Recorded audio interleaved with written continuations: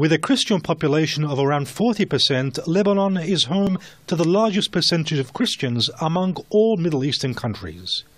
Contrary to Christian populations elsewhere, like in Iraq, Syria and Egypt, those in Lebanon have not fallen victim to Takfiri groups. But the terrorists' latest atrocities against Christians, including the abduction of over 200 Assyrians in the Syrian province of Al-Hasaka, have pushed prominent Lebanese Christian figures to take the lead in warning of the Takfiri threat. I implore the world's conscience to help resolve the conflict which is threatening the existence of Christians. Today there is a systematic uprooting of Christians from the Orient. Christians in Lebanon, though not directly targeted by Takfiri terrorists, have felt the terrorist threat. According to various reports, ISIS and other Takfiri groups have their sights set on Lebanon.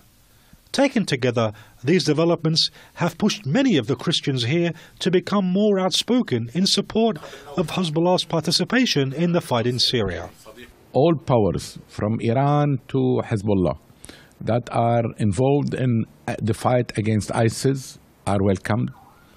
And I would like to see a new approach from all the countries that are reluctant till now, from Saudi Arabia to others.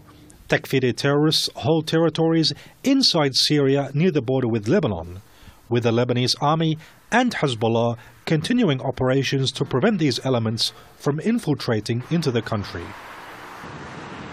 The Takfiri threat appears to have brought about more harmony between the Middle East Christians and those who are taking the lead in fighting terror, like Iran and Hezbollah.